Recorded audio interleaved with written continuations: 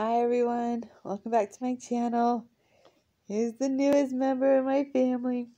This is little Noah. Yeah, and Noah was born on New Year's Day. So he was born that night. He wanted to be a January 1st baby. And super healthy, super cute. And it made me think of something that I am doing that's easy peasy lemon squeezy, and I wanted to share this trick for any of you new mamas out there. So if you're not nursing for whatever reason, then the hospital usually helps provide a few bottles before you go home. These bottles are little, and they're slow flow nipples, and these bottles we take the extras home. Then we save these bottles and wash them and rinse them out. And that way they have the measurements already. So we know how much our babies are drinking. And they're free bottles and they're little. These are easy to pack in a diaper bag, which is really, really nice. They're nice and skinny, which also helps for older kids to help feed and hold.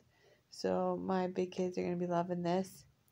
And then when they start to drink more ounces, then you can go to your other size bottles, your regular size bottles. But this is just a quick and easy free tip for when you first come home with your newborn. That's what we do. Love it. The other thing is a lot of tips are about the crib and having like a sheet, then a mattress pad, mattress pad. They call it like lasagna or layering. With some of my kids, that didn't work because the throw up or the wet diaper, whatever the issue was, would go through more than just the sheet and the pad. It would get to the next layer, and sometimes even the next, because they lay on the back of their head and it would just drip down and just settle and pool in the one spot. So we don't do the lasagna at all. But what we do is we take these birth cloths. Now the hospital can give you some, or you can find them at Walmart, Target, probably anywhere. We bought a whole bunch when I had the twins, and we even sewed some cute fabric on one side so it looked a little bit cuter than a diaper or burp cloth.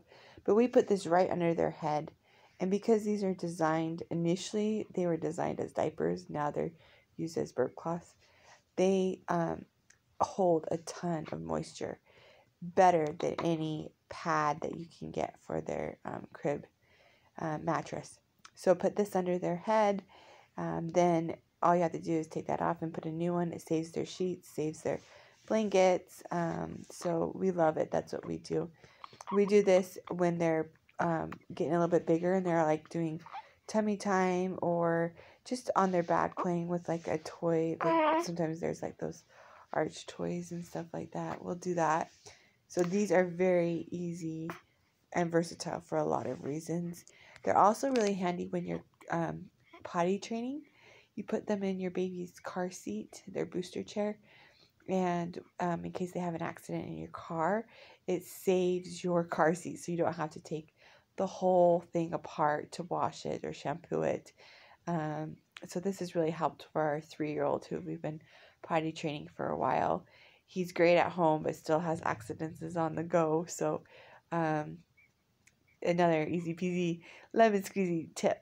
Also, a lot of kids have reflexes, a lot of newborns. And so what we do is we don't have like a fancy crib or a bassinet. I mean, those were just too expensive and the kids grow out of it so fast. So we just have a hand-me-down crib that we love. And what we do is our crib, the springs, you can hire when they're little and then lower when they start to roll or get bigger and want to crawl or climb out of the crib. So the little metal mattress piece can higher and lower. So if yours does that, hire just the one side, so it's a slight incline. That will help at nighttime feedings. If they don't get all their burps out, or if they have reflux in any way, they're slightly inclined.